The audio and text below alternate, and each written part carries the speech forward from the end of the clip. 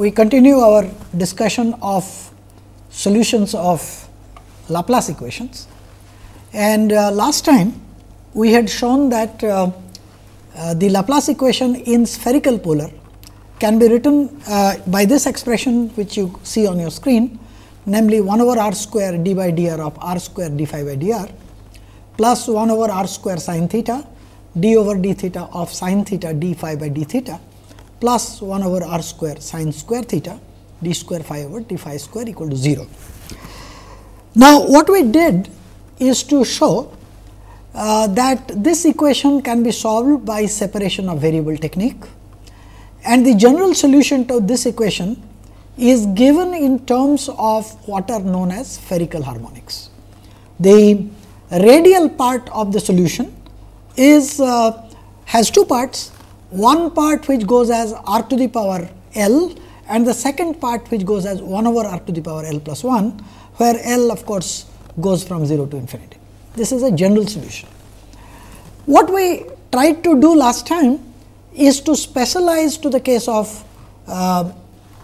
where there is azimuthal symmetry.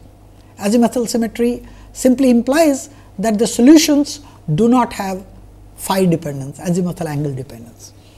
In such a case, the potential phi, which only depends upon the radial distance r and the polar angle theta, is given by sum over L is equal to 0 to infinity.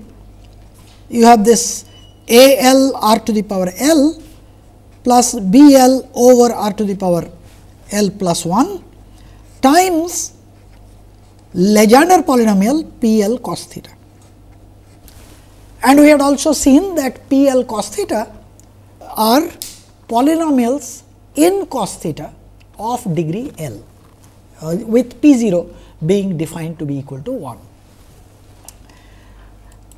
So, let us return back to a special application of this. We have a conducting sphere which has been put in an electric field which is uniform, and the electric field is directed along the z direction. So, therefore, very far from the sphere E r theta, when the distance r goes to infinity, is a uniform field in the z direction. So, E 0 times the unit vector k. Now, what we are interested in knowing is that because you have now put in a conductor in this electric field, what is the corresponding potential outside the sphere at both distances which are close to the sphere and far from it. So, we start with a few observations. The first observation is what we just now talked about, that is the electric field at far distances from the sphere is not expected to be very much different from the uniform field with which I started with. So, as a result, E r theta as r goes to infinity is E 0 times k. Correspondingly, if you look at the potential at large distances can be written as minus E 0 r cos theta, which is nothing but z, because the electric field is along the z direction. So, the potential must be minus E 0 times z, plus of course, a constant which we write as c. There are few physical observations which you can make. Since the conductor has to be an equipotential, the lines of forces have to strike the conductor normally. So, this is what it is. This is the direction of the electric field. So, close to the sphere, the lines of forces must strike it normally and of course, exit from the other end. And of course, the electric field cannot penetrate the sphere. So, therefore, there are some bending effect as you look at close distances. Now, this edge or this side of the sphere obviously picks up a positive charge, induced charge, positive charges will be there, and the rear end will pick up negative charges. Now, this is required because we have put the sphere in an electric field and we need to make the electric field inside the sphere 0. So, as a result there must be an internal electric field which will be responsible for cancelling the field E 0 that we have started with. So, let us look at now we need to now try to find out what these constants are. So, let us start with a condition that on the surface of the sphere, that is at r is equal to r, the potential phi is equal to phi 0, let us say. The second thing that we realize is this, that outside the sphere in the empty space there are no sources. So, I need to solve a Laplace equation, and the general solution to the Laplace equation is what we have written down. Now, let us look at this thing. First thing that we notice is this, that this contains terms which go as r to the power L and terms which go as r to the power L plus 1. Now, when L is equal to 0, the second term of the potential is a 1 over r potential. Now, you recall that we are aware that del square of 1 over r is minus 4 pi delta 3-dimensional delta function at the origin. So, this, since I do not have a charge at the origin and I have actually the origin surrounded by a sphere, so I can't have a term in the potential which goes as 1 over r. What this implies is that in this summation L is equal to 0 term will not be there, and as a result B 0 must be identically equal to 0. Now, the second thing that we do is to compare this expression, that is the asymptotic form of the potential, and try to compare it with this at large distances. Now, you notice that this has a term other than a constant, it has a term which is proportional to cos theta. Now, we are aware that P L of cos theta is a polynomial of degree L in cos theta. So, if you just have a simple cos theta, the corresponding L value must be equal to 1. So, we start with a form which is A 1 r plus B 1 by r to the power 1 plus 1, that is B square, B by r square times cos theta, and we have said already L is equal to 0 term is not there. Now, so therefore, let us rewrite this equation phi of r theta. This is equal to, well, C L, C minus E 0 cos theta is what I have, E 0 times cos theta actually, E 0 times r cos theta, plus sum over L is equal to 1 to infinity B L by r to the power L plus 1 P L cos theta. Of course, as we have said just now, the only term that is should be there in this is P 1 cos theta term. So, if you compare these two expressions and remember that the potential on the surface, that is at small r is equal to capital R must be constant equal to phi 0. So, therefore, I require, looking at this expression, what I require is E 0 times r cos theta must be equal to B 0 divided by r times cos theta. Now, this is required because at r is equal to capital R, the cos theta dependence from these two terms must cancel out. Now, this immediately tells you that B 0 must be equal to E 0 times r square. And of course, r to the power L for L is equal to 0 gave me a term which is equal to A 0, and that must be identified with the constant C. So, therefore, combining all these things, what I get is the phi at r theta is given by phi 0 minus E 0 times 1 minus r cube divided by r cube times r cos theta. So, this is actually there is a E 0 r cos theta term, and as expected L is equal to 1 term, which gives me 1 over r square term there. So, this is my expression for the potential. Once I have the expression for the potential, I can find out what the electric field is by simply taking a gradient. Now, remember that I do not have any azimuthal dependence. So, the gradient is simply r unit vector r d by dr plus unit vector theta 1 over r d by d theta acting on this potential. It is a fairly straightforward integrations to be done, and you can immediately see that the electric field is given by unit vector r times a term proportional to cos theta and an unit vector theta times a term proportional to sin theta. Now, I know that the charges induced on the surface is equal to the normal component of the electric field at r is equal to r. So, therefore, take this expression, and the normal component is obviously the radial direction, and put small r is equal to capital R. What you get is the normal component, the induced charge, which is equal to the normal component of the electric field at r is equal to r, is given by 3 times E 0 times cos theta.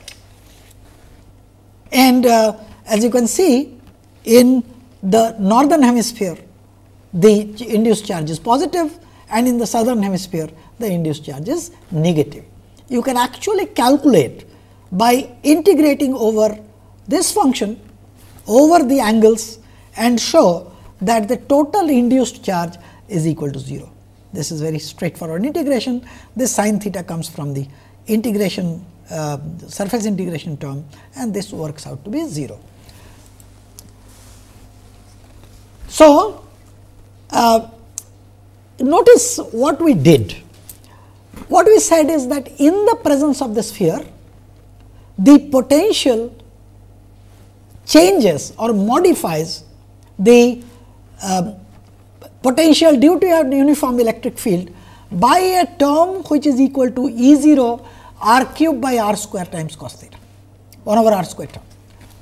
Now, if you want to look at an equivalent problem, you recall that the potential of a dipole, which if it is fixed at the origin, is given by p cos theta divided by 4 pi epsilon 0 r square. Now, if you compare these two, it tells you that the sphere is equivalent to or the sphere can be equivalently replaced by putting a dipole of dipole moment 4 pi epsilon 0 r cube times E 0 at the origin. Now, what happens? This was an uncharged sphere. Now, what happens if the sphere had a charge? Well, this is not a very difficult problem, because all that we need to do is that at far distances we are aware that if the sphere has a charge, it looks like a point charge at the origin. So, with the potential that we have derived in the just a little while back, I must add the potential due to a point charge located at the origin. That would be the potential if the sphere had a charge and is put in an electric field of strength E 0 along the z axis. Let me give you another example. In this case, I have two conducting heavy spheres. I have just pictorially separated them, and the northern hemisphere is connected to a potential phi 0, while the southern hemisphere is connected to a potential minus phi 0. Now, what we are interested in is what is the potential inside the sphere. Now, look at this. I have got phi 0. The general expression for phi r theta is what I started with last time, and what we have is this phi of r theta, that is equal to sum over L is equal to 0 to infinity. This problem also has azimuthal symmetry. So, therefore, I have got A L r to the power L plus B L by r to the power L plus 1 times the Legendre polynomial P L of cos theta. The boundary conditions on the potential are phi at radius r theta, that is equal to phi 0 in the northern hemisphere, namely 0 less than theta less than pi by 2, and is equal to minus phi 0 for pi by 2 less than theta pi. Now, notice that inside the potential must be finite, and therefore, I can't have a term which is proportional to either 1 over r or any of its power. So, as a result, I do not have actually the B L term at all B L are 0.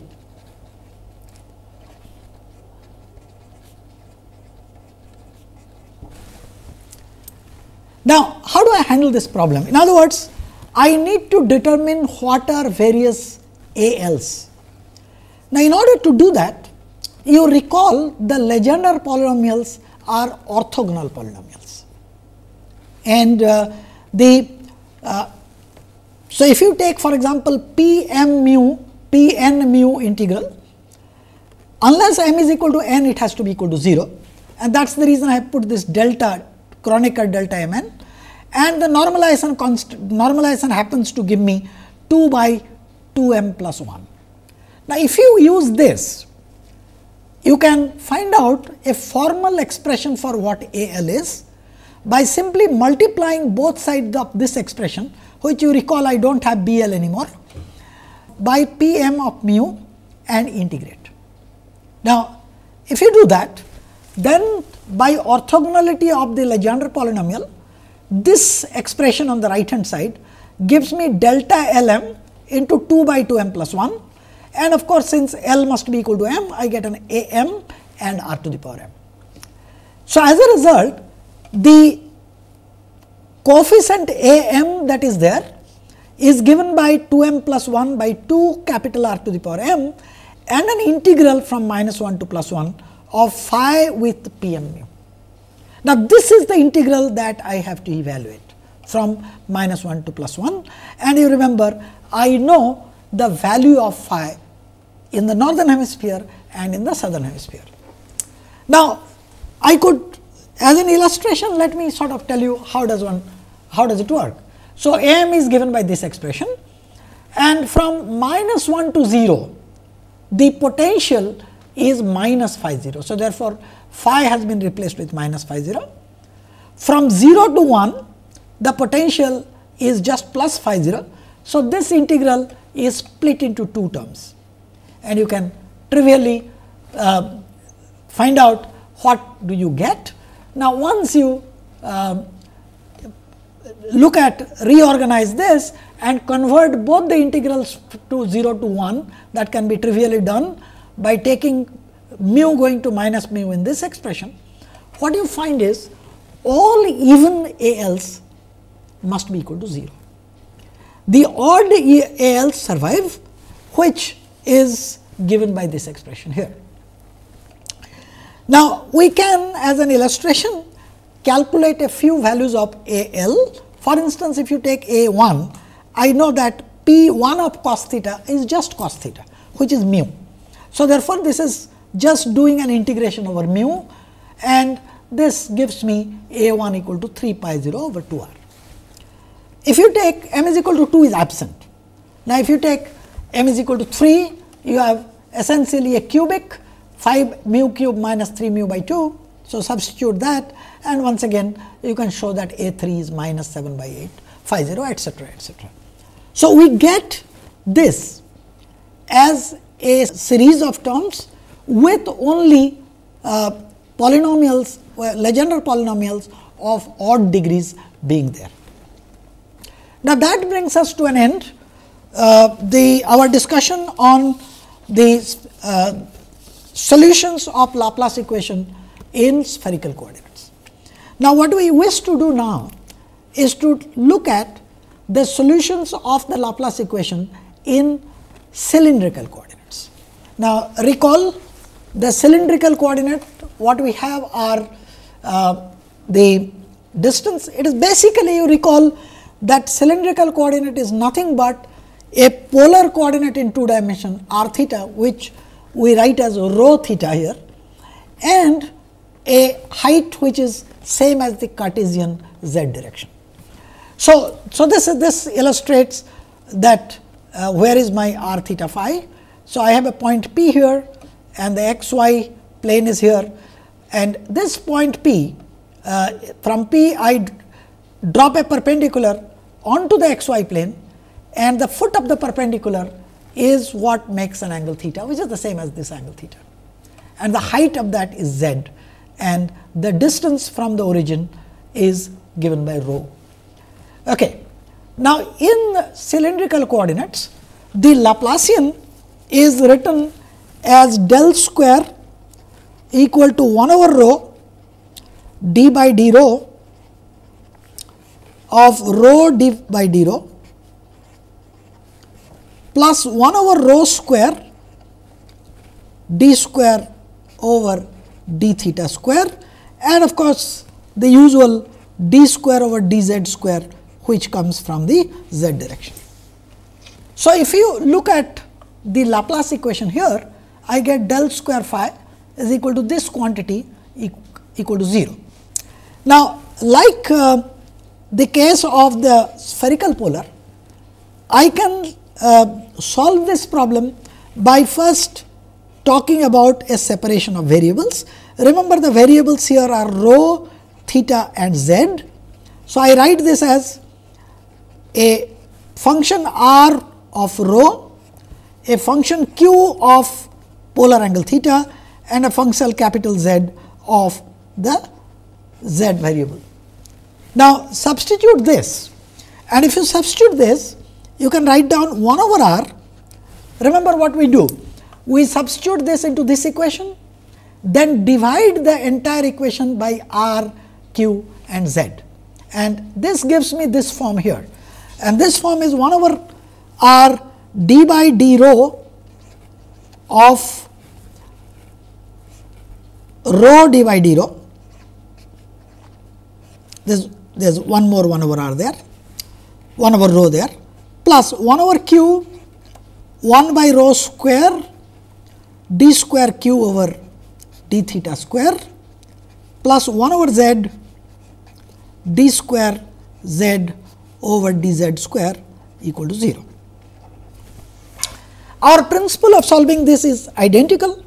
What you do is, you first take the z part to the right hand side, and you get minus 1 over z d square z over d z square, and since the left hand side is a function of rho and theta only, whereas the right hand side is a function of z, for all rho theta and z, in order that such an equation may be satisfied, I must have each one of the terms equal to a constant, and let me put that constant to be equal to minus k square.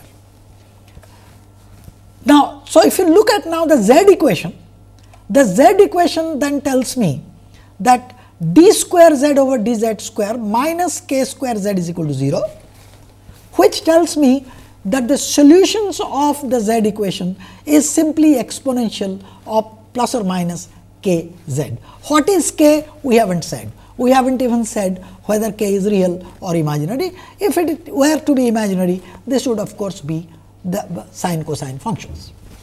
Let us rewrite this now, putting this k square there, write this equation for the rho theta. Now, what I have done is to multiply all over by a rho square, and this has given me an equation of this type. You notice that what I have done is to also open up this d by d rho of rho dr by d rho, and if you do that, you get an equation of this type. Now, once again remember that this equation can be split into a term which depends only on rho and a term which depends only on theta. So, bring this to that form. So, I get this as my left hand side, rho square by r d square r by d rho square plus rho by r d r by d rho plus k square rho square equal to this quantity. Once again I demand that each one of these terms must be equal to a constant, and this time I put that constant to be equal to some nu square. The equation theta equation, which is d square q by d theta square plus nu square q equal to 0, must give me q equal to plus or minus I nu theta. Now, remember that this I have done intentionally, so that I get sinusoidal functions or sine cosine functions. The reason is that my problem must be single valued. As theta changes from 0 to 2 pi, I must return back to the same solution. I couldn't do it if I had taken nu instead of nu square there, if I had taken a minus nu square, then I will not have trigonometric functions, but I would have had hyperbolic functions. But in order that the potential is single valued function for theta, so that potential value at theta plus 2 pi is the same as its value at theta equal to 0, I must choose these nu's to be real, so that I get plus or minus I nu theta. So, that is my solution for q. Now, once I have substituted that into the r equation, my r equation becomes like this: d square r over d rho square plus 1 over rho dr by d rho plus k square minus nu square by rho square equal to 0. Now, this equation I am not going to be actually deriving its solution, but let me first bring it to a more familiar form. Suppose I take the variable to be x which is equal to k times rho. Now, this equation becomes d square r over dx square plus 1 over x dr by dx plus 1 minus nu square by x square r equal to 0.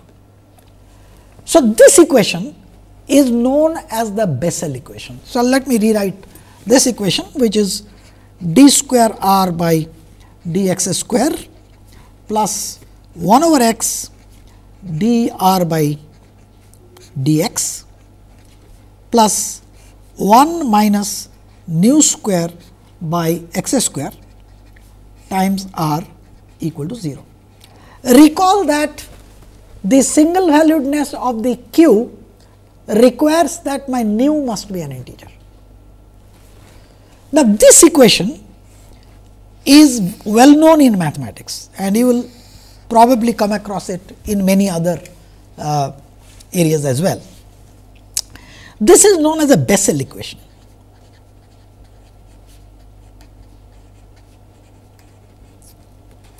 And the solutions of Bessel's equation are Bessel functions. Now, let me I will not be able to spend time on these detailed nature of the solution, but let me sort of make some remarks on what the solutions look like. Firstly, this is a second order differential equation. So, as a result, there are two solutions. Now, it turns out that when nu is an integer, the solutions are not really independent. The solutions are Bessel functions. Now, the Bessel function for x, this is a general expansion for the Bessel function. It is a power series in x, and j nu of x behaves like this. Now, for x much less than 1, that is very close to the origin, j nu of x goes as x to the power nu. That is other than for nu equal to 0, where x to the power 0 is equal to 1, all other Bessel functions, they at origin they become 0. Now, for large distances, they are oscillating function, cosine functions, and as you can see it, all these functions oscillate. Now, the second function, which is also the second solution of the Bessel function, is what is known as n of nu. It is given a name Neumann function, also called Bessel function of the same second kind. Now, it turns out that these functions, at the origin they are divergent, but as at long distances again they are sinusoidal functions. One sometimes expresses these solutions in terms of linear combinations of Bessel functions of first kind and second kind, or that is Bessel function and Neumann function, and these are then called the Henkel functions of first kind and second kind. Other than knowing the nature of the solution, I am not really going to be talking about any detailed properties of those solutions. Now, let us look at what is the general solution of the cylindrical wave equation. Now, I had shown you that the Bessel functions oscillate. In other words, Bessel functions have several zeros. Just look at this picture. So, you notice that this is, take any degree, for example, this is the Bessel function of degree 1, you notice it becomes 0 here, then 0 here, 0 there, etc. Now, these are zeros of Bessel functions, which are very well documented, and you can see that if the n is equal to 0 or nu is equal to 0, the Bessel functions, roots of the Bessel function are at 2.4, 5.52, 8.65, etc. And this table gives you the locations of the zeros of the Bessel functions, and for larger values they sort of go like this. Bessel functions also satisfy some orthogonality property, that is, if you take the product of Jm with Jn and integrate over rho d rho, then you get 0 unless the degree of these Bessel functions are the same, and when they are equal, then we get this expression here. Now, any piecewise continuous function which is defined in the range 0 to a, such that f of a equal to 0 can be expanded in terms of Bessel functions. And like the way we did with the Legendre polynomials, I can use this orthogonality property and this form of the function f of r to determine what the AMNs are in terms of an integral over an FR with the and the product of a Bessel function. As a result, the general solution to the cylindrical wave equation has, other than e to the power plus minus I n theta, that is the solution for q, and e to the power plus minus k m z, which is the solution for the z part. The other part, the radial part, or the radial part is given by linear combination of Bessel function of the first kind and the second kind. Once again, in doing applications, I will take a rather simple case. I will assume that my problem has symmetry, its solution has no z dependence. Now, if that happens, my del square phi becomes like this. So, let me rewrite this. Del square phi, since there is no more z dependence, this is equal to 1 over rho d by d rho of rho d phi by d rho plus 1 over rho square d square phi over d theta square equal to 0. This is rather simple to solve. By doing a separation of variable, you find out that this is equal to that, and as we talked about earlier, the solution for q has to be sine cosine function with n being an integer, and you substitute it here, and this is the equation that you get. Remember that when z was there, I had obtained a Bessel equation, but this equation is rather simple, because this equation has a power series solution. You can check that if I take a combination of rho to the power n and 1 over rho to the power n, this equation is satisfied. The only exception that exists if the value of n is equal to 0.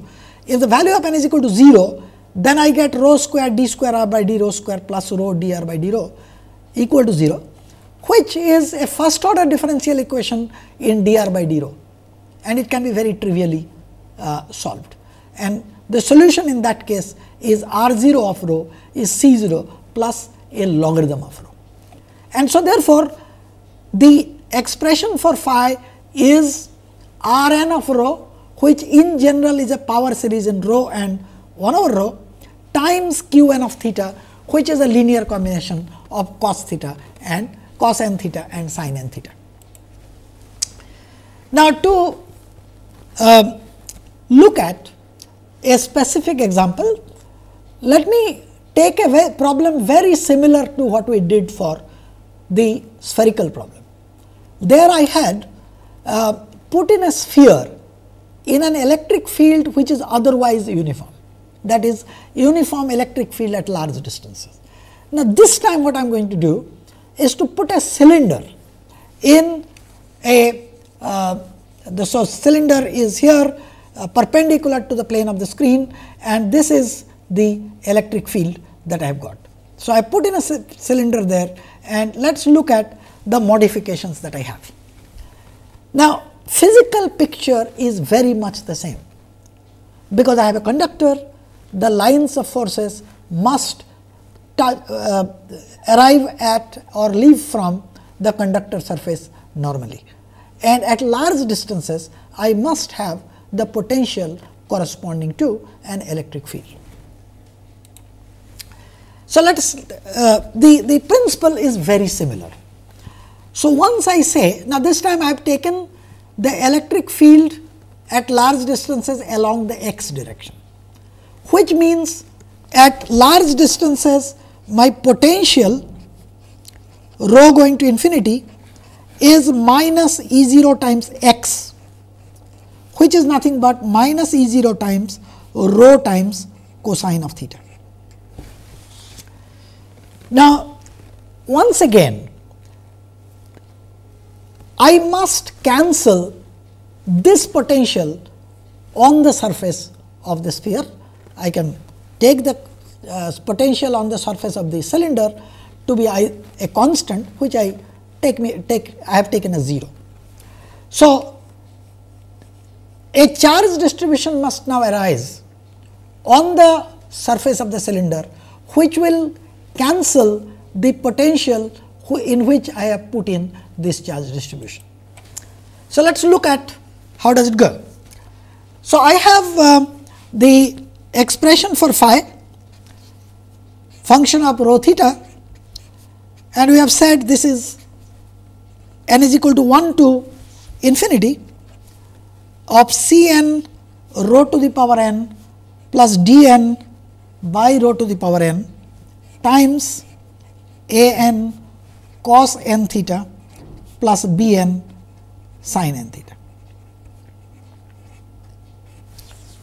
Now, remember that only if I had a line charge, I would have expected a potential with a logarithmic term, and since there is no line charge here, I have not taken n is equal to 0 term, which we had shown that gives me a logarithmic solution. So, that is why this sum goes from 1 to infinity. Now, what is my asymptotic limit? My asymptotic limit is that the potential goes as minus E 0 rho cos theta. Now, if the potential goes as minus E 0 rho cos theta, it tells me that all the b n's must be 0, because I do not have a sin theta anywhere. So, in principle I can have a n cos n theta, but however, I do not have any cos 2 theta 3 theta terms. So, as a result, the only term that I can have is a 1 cos theta. Now, this tells me that since this is just the cos theta term, and so I take n is equal to 1, So, I get C rho A1 cos theta, and for convenience I have said C1 times A1 is equal to, it must be equal to E0. So, this is what I get there, and similarly I have said C times A times D must be equal to another constant A, and so therefore, the potential form is like this. Now, I now need to determine the constant A, which is the only unknown quantity there. Now, this is done by realizing that the potential on the surface of the cylinder is equal to 0.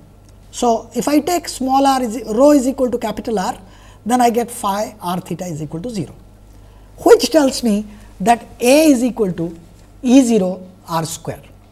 So, phi of rho theta is equal to minus E 0 rho plus this constant E 0 r square by rho times cos theta.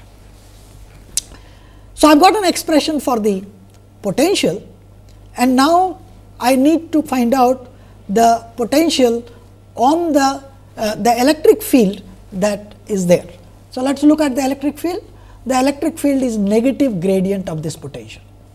The negative gradient is rho d by d rho plus 1 over rho d by d theta along the unit vector theta, and this is a fairly straightforward differentiation to be done. Now, when you do this differentiation, you find a term which is proportional to cos theta, which is E 0 plus E 0 r square by rho square cos theta times rho, and a term which is obtained by the differentiation of this cos theta, which gives me a sin theta term, which is minus E 0 r square by rho square. Now, notice what is happening.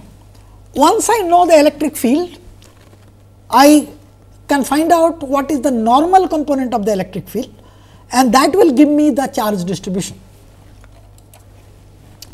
So, notice that the field lines crowd near theta equal to 0 and theta equal to 2 pi, and if you take theta is equal to 0, this term of course goes, and you will be left with cos theta which is equal to 1, and if you put rho is equal to r, that is on the surface of the sphere, you notice that the field strength becomes twice E 0. So, that is what we get on the surface of the cylinder. The charge density on the surface of the cylinder is given by minus E 0 normal component, namely d phi by d rho at rho is equal to r. It gives me 2 times epsilon 0 E 0 cos theta. Now, once again I can find out what is the charge, total amount of charge induced on the surface. Q is the theta integral from 0 to 2 pi of sigma r d theta, and the sigma is proportional to cos theta. So, therefore, this is equal to 0.